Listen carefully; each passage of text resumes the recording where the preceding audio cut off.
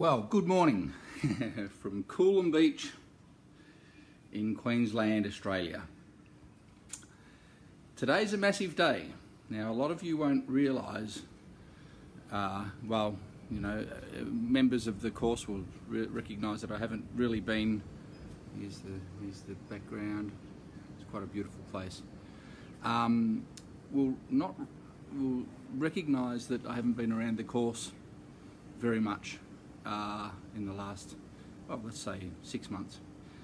And the reason for that obviously is the COVID thing, and I didn't want to get on and make a big deal about all of that. Plus, those of you that watch my YouTube channel will know that my dear mum's been very sick, and they managed to come up here from Victoria and visit for 2 weeks and ended up staying here 3.5 months, and she's very unwell, but at least we got to have family time together. So over this time, I've been doing probably the biggest research project that I've ever done, and that's outside Trumpet, and I want to introduce you to it. Or now you've probably seen on the forum that I did left-handed golf, and I had an injury, so I just started to feel the club and start playing a few little swings left-handed, and then I basically busted my leg and was out for 12 months. So I got back into it March this year, and then over the last 3 months I've been in full immersion. So I'm using my golf education, being the student again, absolute hack beginner, and I've teamed up with a PGA Tour professional up here in Queensland, and we're putting some resources together. So what am I rambling about? Immersion, repetition, how to create new neural pathways, how to create new habits to get better at what we're doing. Let me just jump forward and say today I'm playing left-handed in starting a 4-day golf tournament up here on the Sunshine Coast. Yes, I am playing a 4-day golf tournament left-handed. Am I any good? No, but I'm getting better. Now have a look at this. This is my balcony. If you're going to do something, you might as well get into it. Now that's a sheet, and I hit foam. You've got foam practice balls here, of which I've hit. I don't do this very well. There it is. And I've hit lots of them, and then I've got my iPad stand here, and a mirror. There is a term called an illusion of competence. We think we know what we're doing, whether it's trumpet, any physical act really, but definitely golf. And if you're not into golf, I understand. You're like, what are you rambling about? But there are the elements in a good golf swing and the elements in brass playing. There are lots and lots and lots of parallels that I'm going to be talking a lot about in the future, now that life's slowly kind of getting back to some degree of normality. But the main purpose of this exercise is to, as a 49-year-old guy deciding to play golf left-handed, is to do an experiment. How do the neuroplasticity things work? How do we create new habits? How many repetitions does it take for the body to do something that it's not used to doing? And it was interesting there, just getting up. I'm about to do some practice and some alignment. It's all geometry. It's all just learning what the body needs to do. It's all new to me, and it reminded me of before gigs, getting there and playing up and down the register to make sure the notes were there. I'm not sure on any particular gig whether I'm going to be able to play the way that I want to be able to play. And then over the years and practice and things like that, you don't worry about that. You do a bit of a warm-up, you turn up, it doesn't matter what the music is, you can pretty much play it. But it is not the same with golf, let me tell you. I've got to micromanage every part of it on the balcony.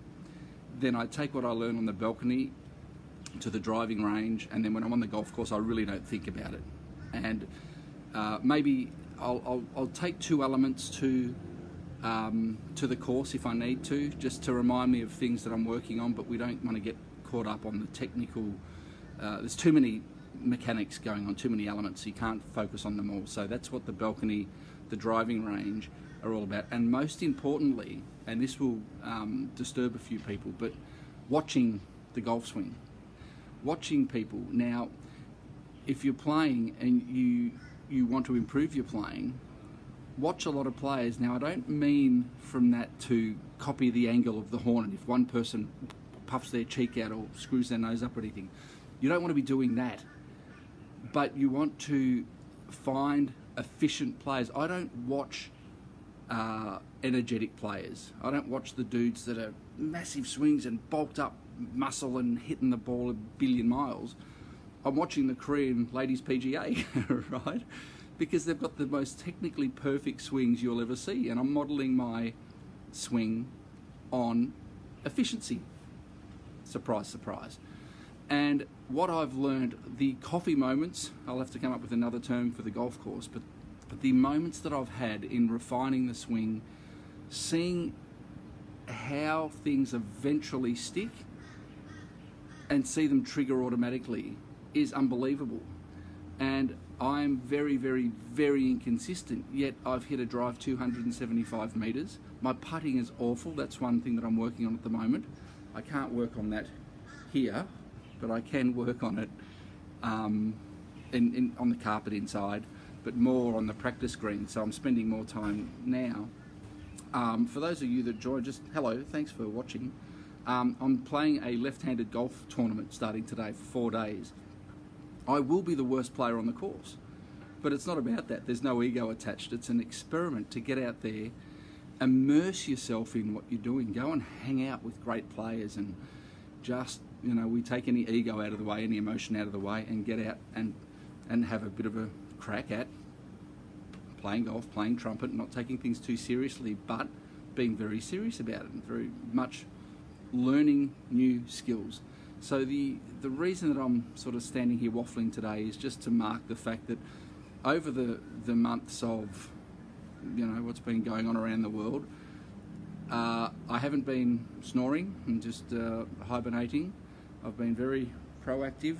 That's just the sheet that I had printed up, even though my view was actually fairly nice up here. I'm very lucky, but it's all been the most extensive research project that I've ever done, and I'm astounded at the results. 3 months immersion with lessons. There's a thing called X Golf where we play inside, and it's got launch monitors and simulators and everything. I'm studying it because I'm serious about learning it, not for golf's sake. I don't really care about golf. I like getting out there and having a hit, but it's a complex, complicated, difficult game. And the main message is people do not understand the amount of repetitions that are required to learn a new skill, whether it's brass playing or golf or whatever. The repetition and the roller coaster of emotions. I'm thankfully lucky that I don't get frustrated. If I hit a ball along the ground and goes into water, when I was practicing one day, I hit 7 balls in a river, one after the other, but each one got closer to the fairway. And it didn't register because there's no point being emotional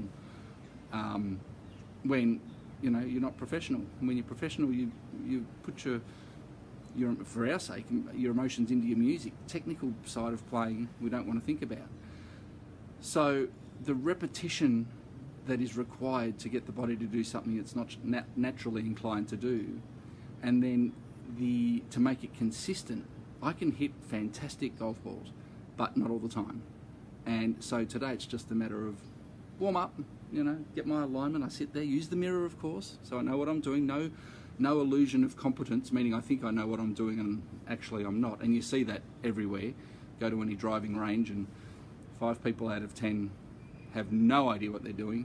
And occasionally, I got lucky yesterday, there were 3 people all with perfect swings, and perfect but fantastic swings, so I'm watching them. But I learn as much from watching people that have no idea what they're doing.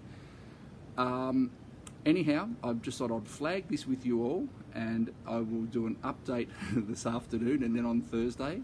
If you are into golf and you're wondering, when I first got my handicap, I was hitting for 18 holes about 135 shots, which is a lot, and then I'm bringing it down.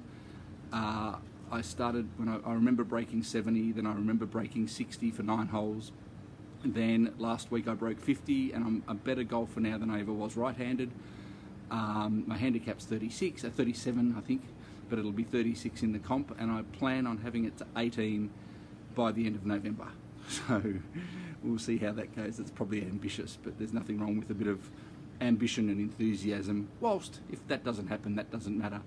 But getting out there, it's a stable foot event, so which means if you have a bad hole, you can just write it off. So that suits me perfectly.